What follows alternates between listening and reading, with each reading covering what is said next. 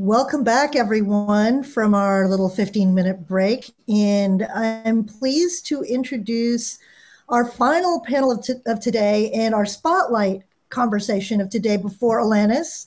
And this is the asynchronous program that hopefully many of you already watched.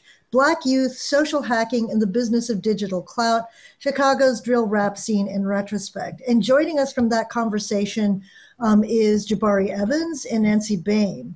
And I'm going to go ahead and turn the conversation over to them because, as those of you who've seen the video know, they had a full discussion with the full panel, reaching into the numerous themes that they set up for us. And they're just going to introduce this and bring everybody into the conversation from there. So I hand it over to you, Jabari and Nancy.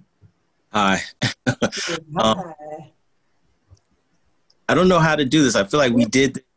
This is like doing it the second time almost. But talking about how this panel came together and where we started from, and yes. Moving on and I guess if people have questions, if they want to, raise their hands and let us know. And also because it's you two in this room, as I was able to say to Nancy before we got you into the Zoom room, I was hoping that you'd kind of recapitulate how you two became connected around this project specifically, as you talked about in the video as well. So that would be great. And if anybody has any questions or comments, feel free to go ahead and just put them in the chat window. All right.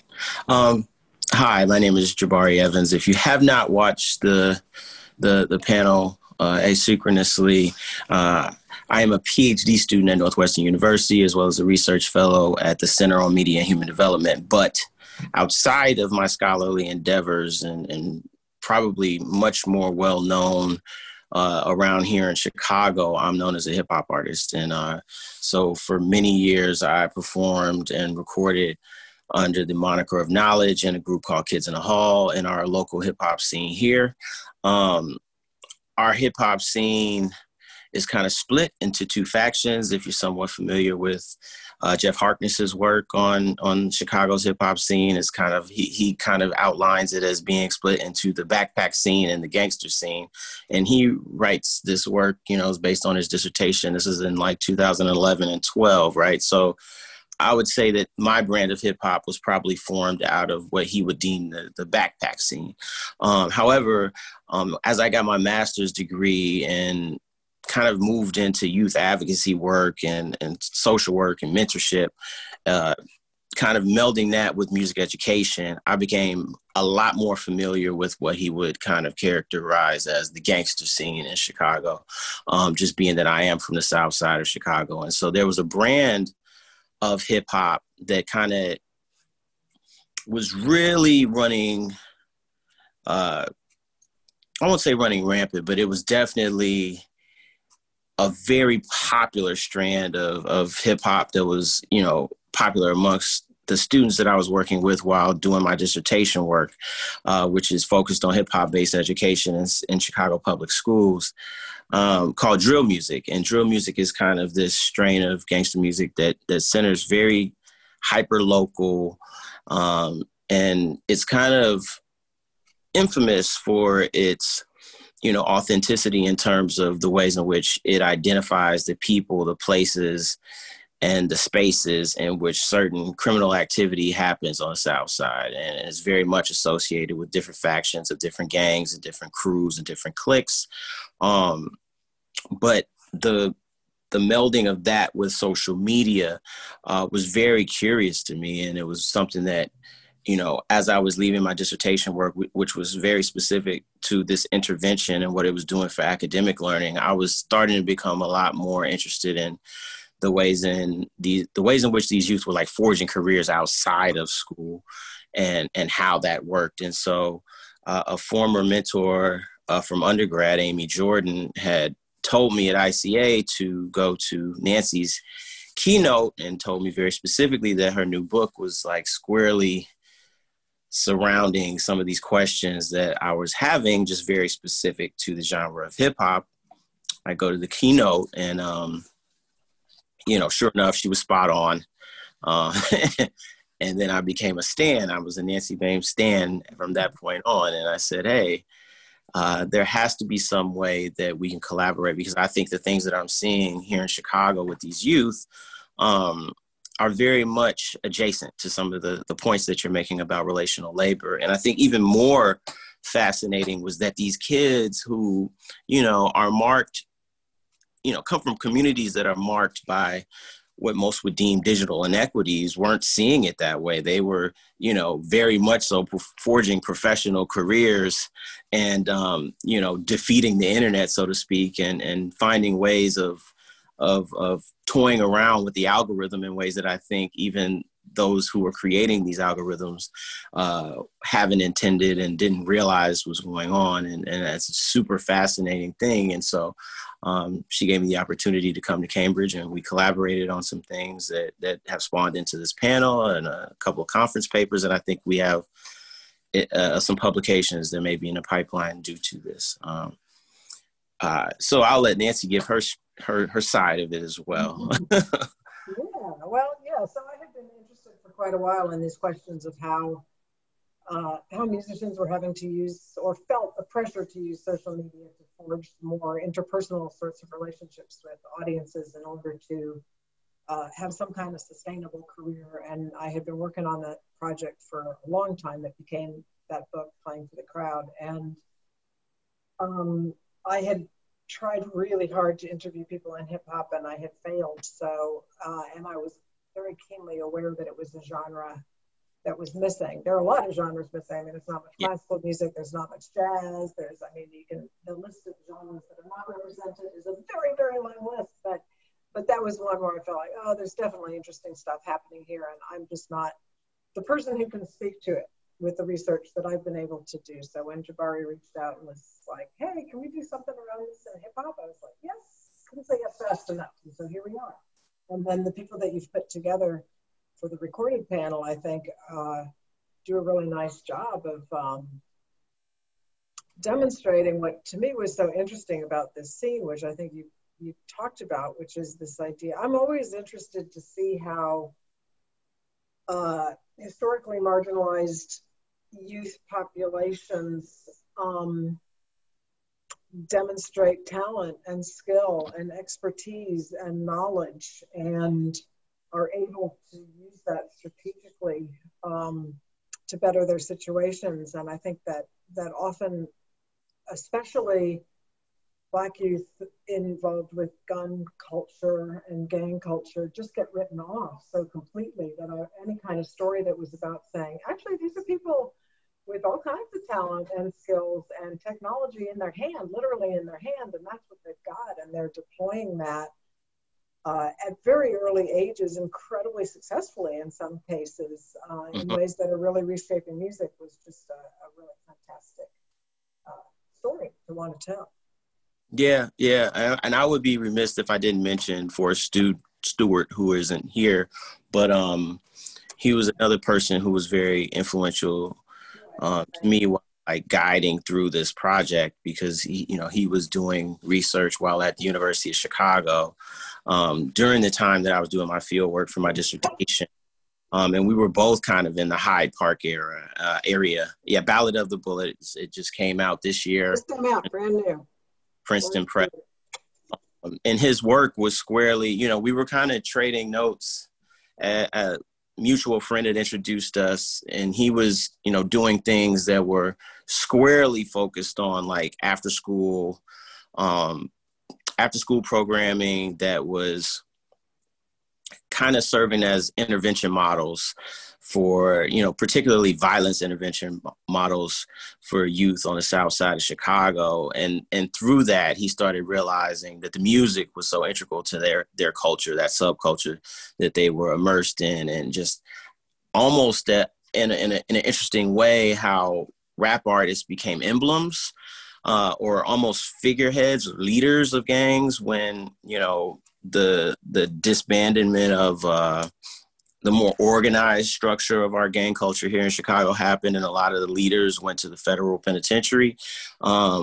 the idea of gaining visibility and increasing one's reputation became increasingly tied to one's, popularity on social media, one's ability to kind of gain what we call clout, which came up in his book as well. But it was something that I think I'm starting to more define in different ways. And even in talking with Nancy, we started to define it in a much realer way than just what was coming up in both me and Forrest's field notes. And so, I definitely wanted to give a nod to kind of some of the things that he talks about in that, Black youth who have been quote unquote written off know that they've been written off, know that they're being typecast, know that they're being stereotyped. And they go about kind of exploiting that in their own way, in terms of gaining fame and pursuing this idea of being a professional rapper. Oftentimes that reputation comes with great risk. So, over the summer, Nancy introduced me to Aaron Brooke Duffy's book and how, you're getting, what is it? Not getting paid to do what you love. And there's a similar dynamic here, but the difference is it's kind of, instead of looking at those who are on one end of the spectrum, we're looking at those who are on the other end of the spectrum and kind of what do those who are have-nots do without the level of education, without the level of access to having 9-to-5s that can kind of supplant their careers and are from these marginalized communities. They still seek to be popular within their communities. They still seek to kind of utilize these tools, and Black youth being power users of the internet, which has been, proven time and time again statistically. It's kind of, it's fitting, and so much work that's been done on Black Twitter and just the ways in which, African-American youth drive culture online in many ways and have their own space and place and subcultures within these platforms. I think, it's a very interesting timestamp to look at drill when we're thinking about like 2010, 11, and 12, with the iPhone being very new and nascent in the ways in which, Instagram is populating through different, cities and kind of giving geo tags to where people are at and kind of lending more authenticity. When we think about hip hop and the type of genre that it is, it's very contingent upon one's music being very commiserate with the lifestyle that they're actually living. And many of these youth, particularly those who are in, I've just finished a paper that I think will be probably, I'm pending, this final review will be in the Journal of Global Hip Hop Studies. And in that paper, I'm kind of detailing like what Doe, who's on this panel, is kind of talking about, where he's saying like, hey, we realized that there's a way that people looked at these neighborhoods that we're in. We realized, that for us to kind of break through and kind of prove ourselves, we had to show that, hey, we're more authentic than these other scenes are.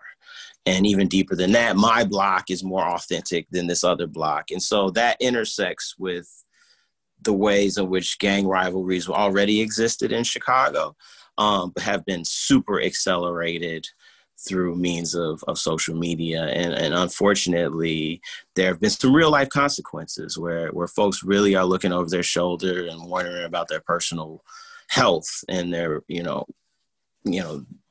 whether somebody's actually gonna show up where they're at or where they're saying they're at online and kind of confront them about this reputation that they've built.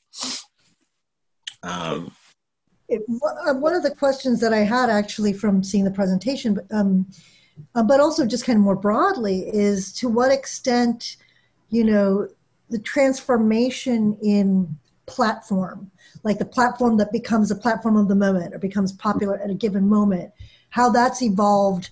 Because you were saying, you were talking about when Instagram and geotagging in, 10 years ago, obviously there have been several references to conversations about TikTok already that have emerged just throughout the conference.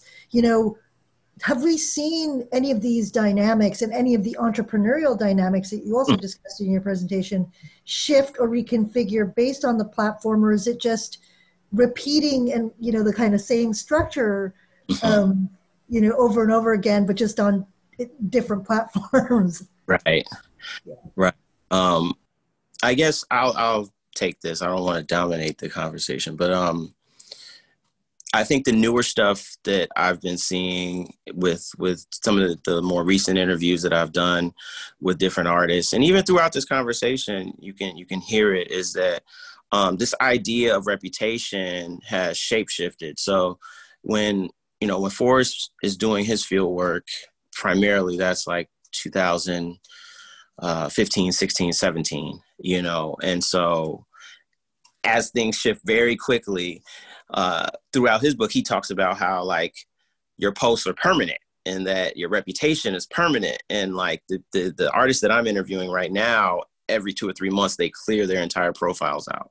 They have the tools to kind of archive everything and recreate themselves in ways that maybe they don't want to associate with their former gang profile or whatever.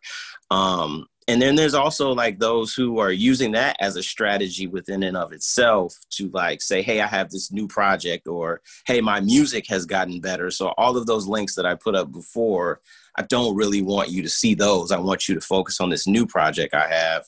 And, that was fascinating to him because he was saying like, oh man, like they're deleting their accounts. And I said, yeah, I have several people who have like gotten rid of their accounts altogether, or they've cleared every post from the last 10 years because they want to start anew. The stories feature. Can I just chime in and say that? Yeah. That's something that I know that people who I have spoken with who are working at major labels are super concerned about, was what's going to happen to the mental health of these young people when they're saddled with a decade of exposure. And I remember talking to one woman who said the advice I always give young artists is don't use your real name, so you can do exactly that. And yeah. Definitely. The permanency of it, I think this idea that, you have this repository of evidence of who you are, I think that's changing. And just even thinking about this panel and when hearing, Doe talk about it, or David Drake talk about the idea that like, when he first encounters Chief Keef, he's 16. Chief Keef had a birthday last month. And you would think in the ways in which people talk about Chief Keef that he's like 40 years old or something. He's 20. He's 27 years old, and he's had like a very lengthy career for hip hop's standards. And like, in many instances, I think he's kind of spawned, the drill scene in itself has spawned, but Chief Keef in particular has spawned like this new idea of what a young hip hop star is supposed to look like, the ways in which they're supposed to engage with social media, how they're supposed to show their authenticity, even the idea of releasing a lot of music. It doesn't have to be finished. It doesn't have to be mixed. It doesn't have to be well produced. It just has to be authentic. And then you let the fans kind of decide what's the single. Or, even if we look at metrics, I think metrics, the ways in which Billboard measures popularity, I think that was one thing Interscope was frustrated with in terms of Chief Keef, is that, all of his popularity seemed to be centered online and it didn't equate to sales, where now, this is like right before streaming becomes what it really is today.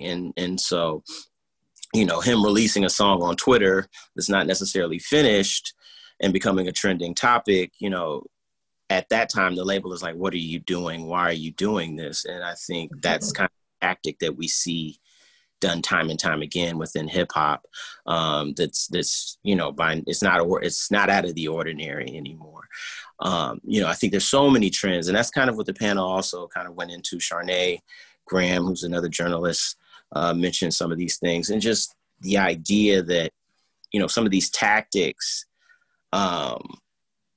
that labels kind of poo-pooed and saw as like, what are you doing? This is off the beaten path. Radio isn't going to play this. Now that's an afterthought. You know, we have so many artists, whether it be the Little Pumps of the world or the, Lil Baby,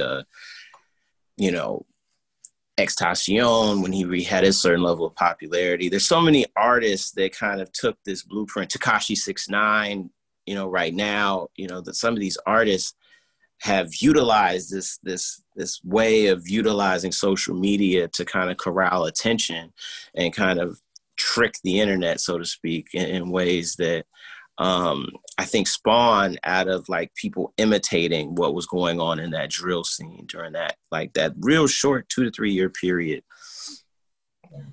I'm wondering actually, Nancy, to what extent now, when you said before, when you were researching Playing to the Crowd and in your other work, that you hadn't had the kind of access to hip hop scenes explicitly.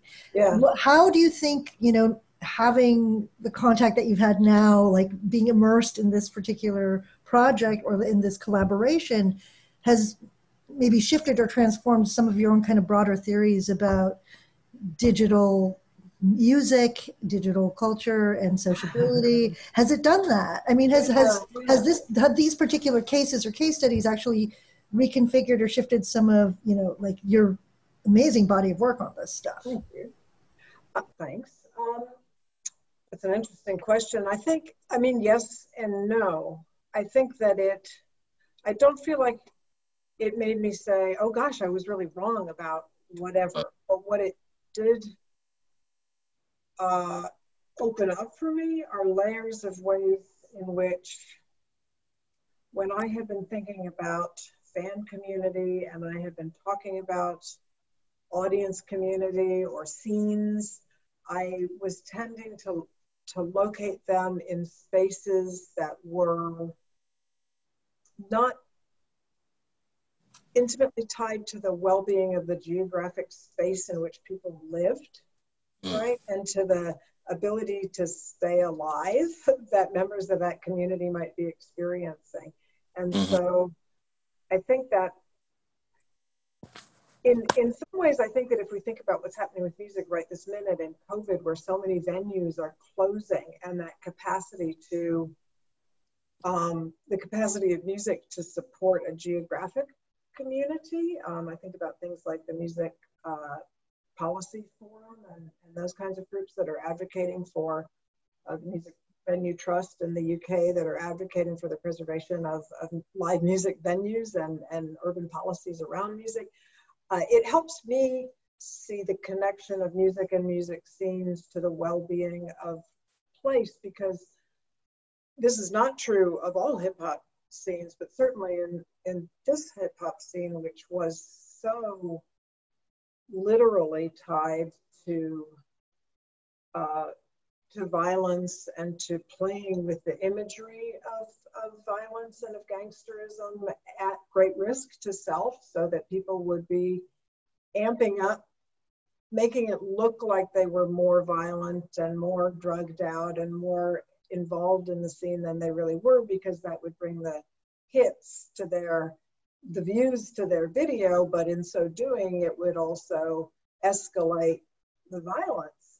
So the ability to attract a crowd and corral together and put Chicago on the map and show that we had a scene and we mattered and we had skills was playing out also against this backdrop of the more visible I am and the more I foreground these aspects of the scene, the more danger we're in and the more danger I'm in. And there's no easy answers to how those pieces fit together. And I think they play out probably in very different ways in different places and different scenes. So I think it opens up that question of connection to geographic space and to physical well-being of communities that are not as visible when you're looking at people who are not written off to begin with, like Jabari said earlier. Yeah. Great. Jabari, is there something you wanted to add to Nancy's response in relation to that?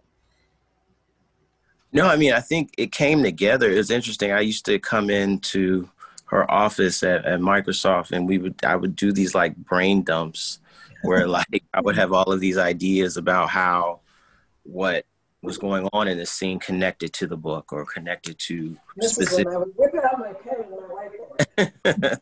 you know, and then literally she would just kind of annotate what I was saying and kind of piece those things together.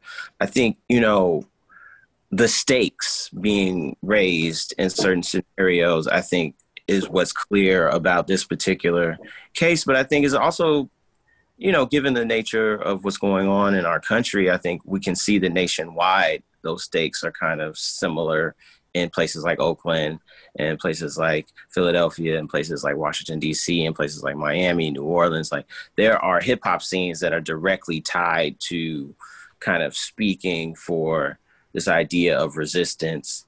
And I think, you know, I think the other thing that is unique is that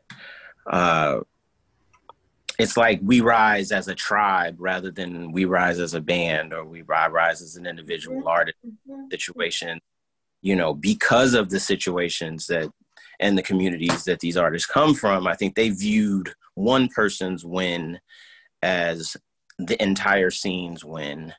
And that we can build an ecosystem here, which has happened here in Chicago. So now you have, you know, I interviewed Andrew Barber, who's a very, very important influencer, tastemaker, blogger here in Chicago, who runs a site called Fake Shore Drive. And, you know, he was telling me that, like, you know, Lil Durk now employs 30 people. Chief Keef now employs 20 to 30 people. And like from songwriters to videographers that are local here to this market, producers, you know, people have Grammy nominations, platinum plaques, you know, real credentials, and they haven't had to leave Chicago to do so. And so this is, you know, kind of the byproduct of what occurred in 2010 through 2013.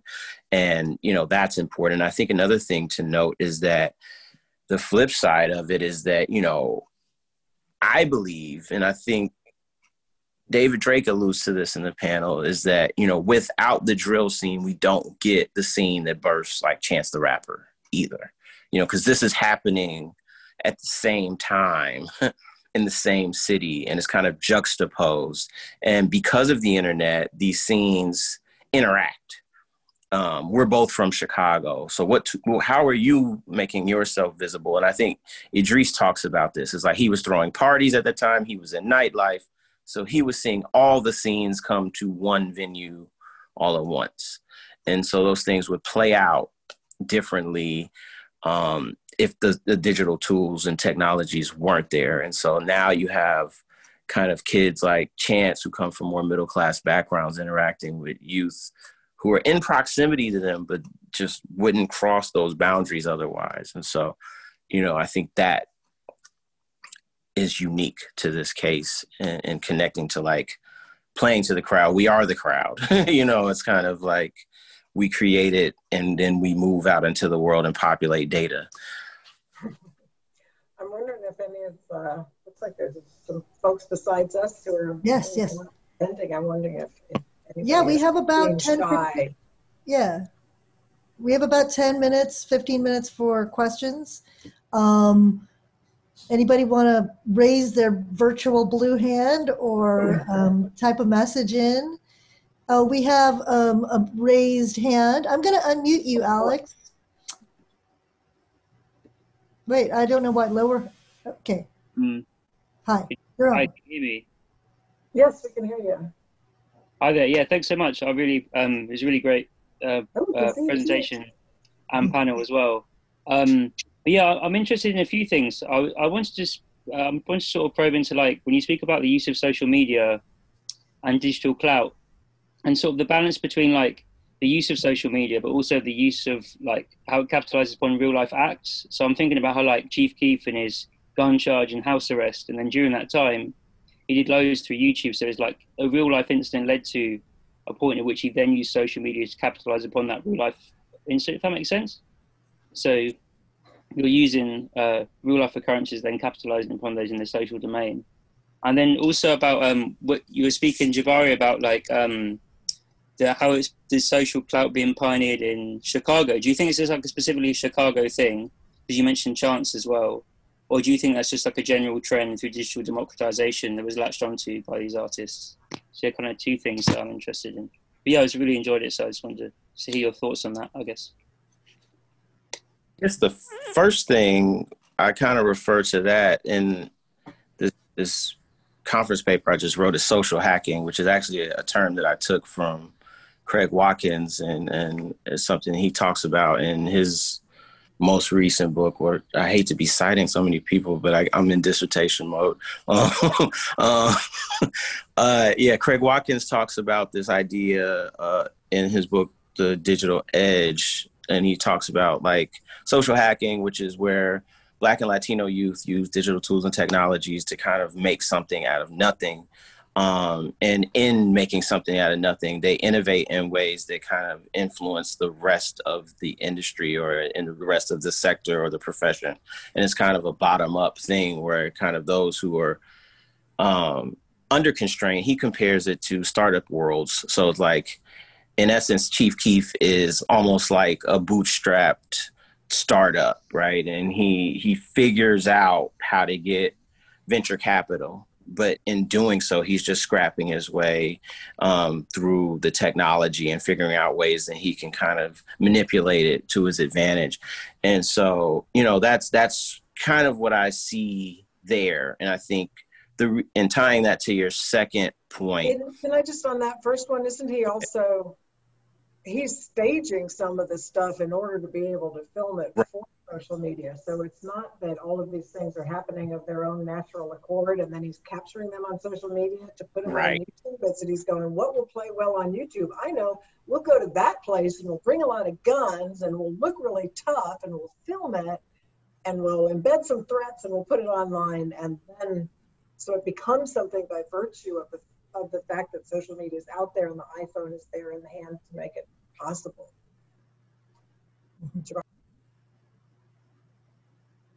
Right. Doe mentions that in the panel. Is kind of like videographers served as radio stations and MTV were to like my cohort of artists who were like breaking into the industry, and that the videographers had the subscribers, had the professional tools to shoot them, right, and would come to their neighborhoods. And when they didn't have access to those tools, and often the money that they would pay these videographers would come from, you know, street activity. And that's just, you know, they were making the best and making do of what they had. And, you know, often that meant recording a song the same day, and shooting the video the same day, right? And it didn't matter if it was finished. It didn't matter if it was edited. It was the rawness and authenticity of it that kind of propelled it in a way. Because I think these professional tools kind of gave light to aspects of Chicago that artists like Lupe Fiasco, Kanye West,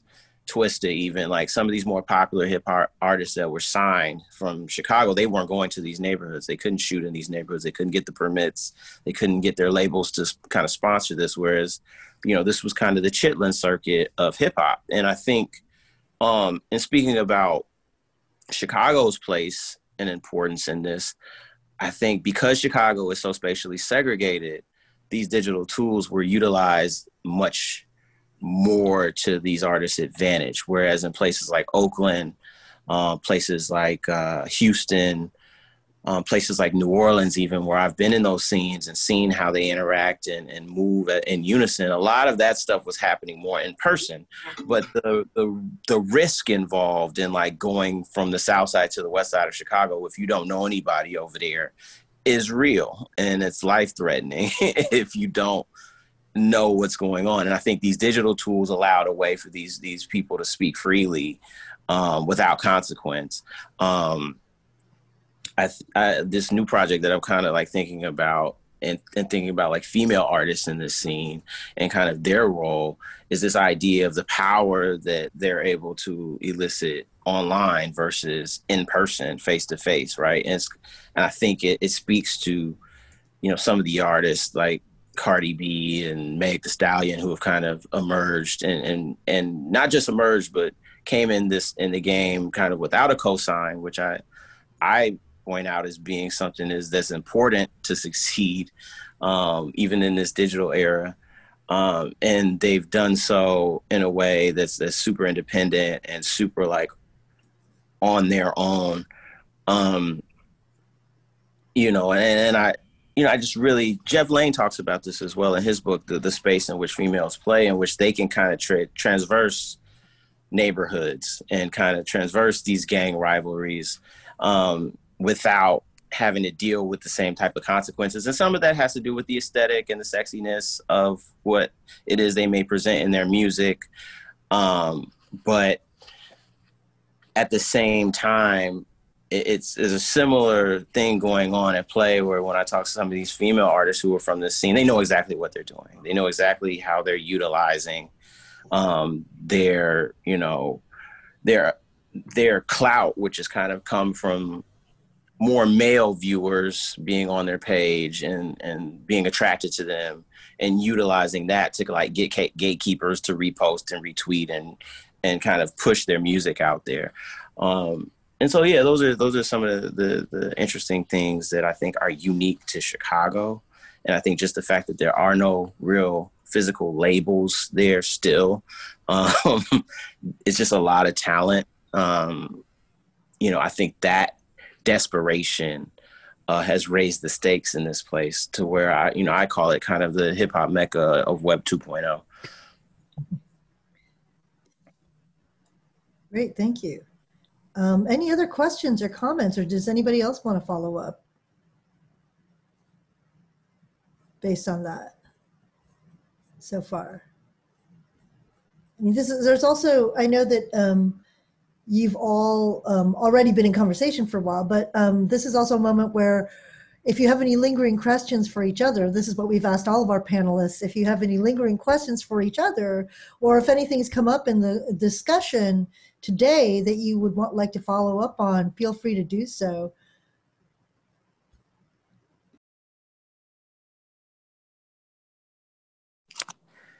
We shared so many lunches. I'm just like,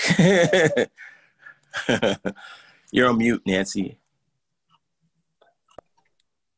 I'm wondering if maybe you would like to go back to the comment you made earlier about taking the notion of clout that is out there in common everyday talk, and also that Forrest Stewart lays out a lot, and bringing it down. We spent a lot of time talking about what are the specific kinds of clout and what are the specific strategies that you mentioned, that trying to, come up with a more grounded approach to thinking about what digital clout is and what it looks like. Maybe this would be a nice moment for you to kind of bam, bam, bam, here's digital clout. Yeah.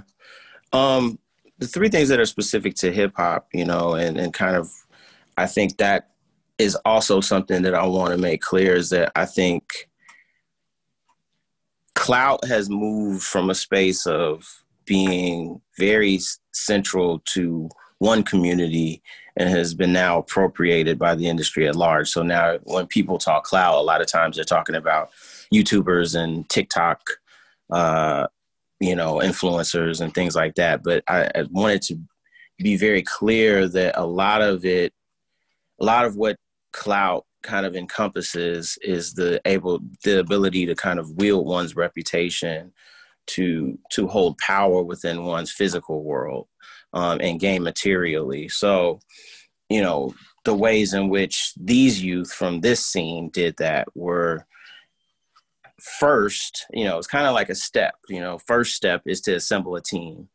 That's what we call corralling, and that's kind of how we say, okay, you put together the different ingredients that it would take to reach kids in every single territory. And that's why it's kind of so interesting that it's tied to kind of this gang mentality of like, okay, you run that block, I run this block, you run that block, you're the stylist, you get the clothes, you deal the drugs, get us the money to pay for the videographer does this. Everybody has a piece in this, and then everybody has an account, everybody is posting. Then there's even like a person who's on the team, which Keith was actually the artist and resident nerd who understood how to personalize MySpace pages, understood how to create memes, understood how to do these things that the entire team could then retweet and populate within and between platforms and kind of drive the algorithm locally to say that this is trending or that is trending.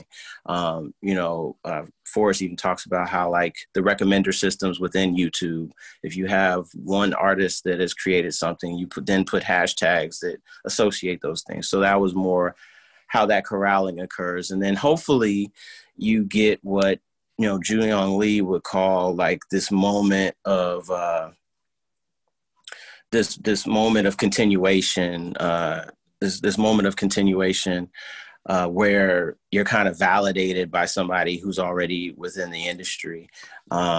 His Jooyoung Lee's book, Blowing Up in South Central, is kind of talking about South Central rappers who come from an open mic scene called Project Blowed. But in this instance, on using digital tools, we're thinking about like Drake hitting G Herbo and saying that his song is the stuff, and just retweeting that one retweet gets then hundreds of thousands of likes, and then their team is then able to make sure Chicago knows that Drake has then co-signed this. In this panel that we had, both artists that were managed by the artist managers that were on the panel had different co-signs. King Louis was co-signed by Drake.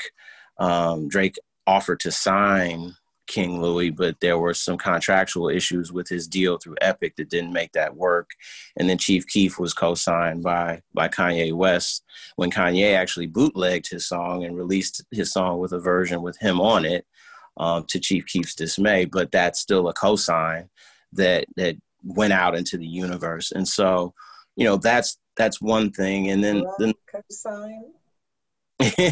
You know, then the last thing that we kind of dealt with is capping, which is this art form of kind of impression management, and views and likes are kind of the thing, right? And so, you know, this ways and anything that we can do, like Clout is measured in likes, views, downloads, streams.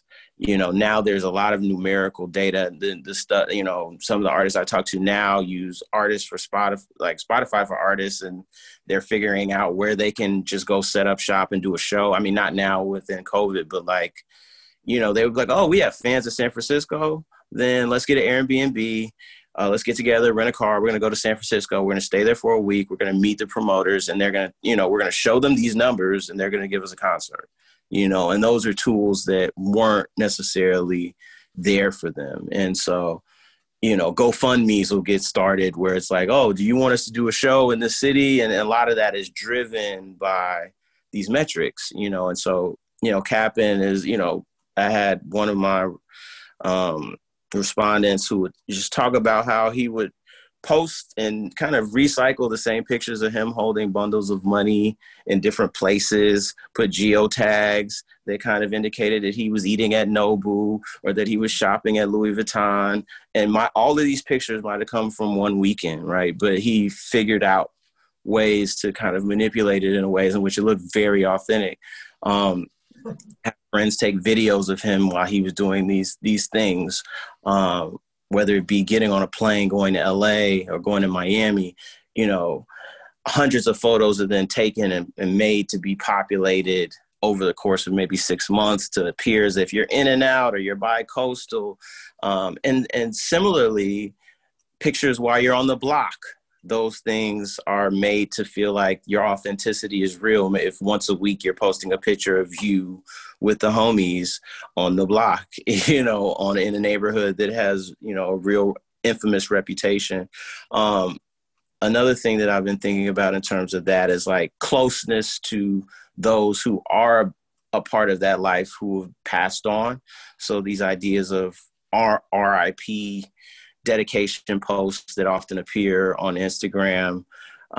Recently, an artist by the name of FBG Duck was actually killed on Oak Street. If you're familiar with Chicago, that's the Magnificent Mile, Michigan, off of Michigan Avenue.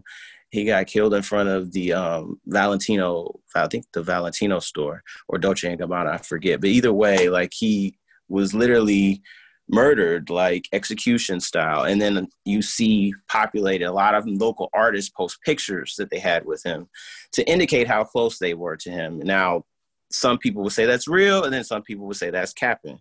You didn't really know him. You took one picture with him, but that gives you authenticity or clout to say, hey, he was willing to take a picture with you. And so these are the ways in which they're manipulating kind of these tools to kind of show off a level of authenticity that I think is pretty particular to hip hop.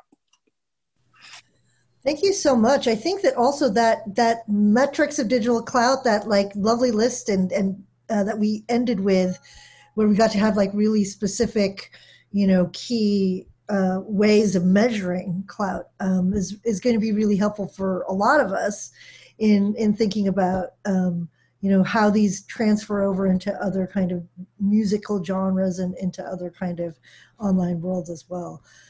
Thank you all. Thank you, Jabari. Thank you, Nancy, and thank you everyone who participated in the video that's available on the PopCon page. You can see the full conversation there. And of course, we really like to thank Mopop, Robert Rutherford, who is our technical host today. And we have concluded, barring the keynote, our first week of panels for virtual PopCon 2020. Something that we thought might not actually happen, but to be honest, we've been having some great conversations even online. So really appreciate you all. Be prepared for Alanis coming up in about 45 minutes. The link, youtube.com/NPR Music for that keynote, Alanis in conversation with Ann Powers. And with that, I sign off for week one of PopCon 2020. Thank you, Nancy. Thank you, Jabari. Thank you, Karen, for all of your hard work and everybody making this happen. Thanks. Thank you. Thank you all. Thank you all of you who showed up. Bye. Bye.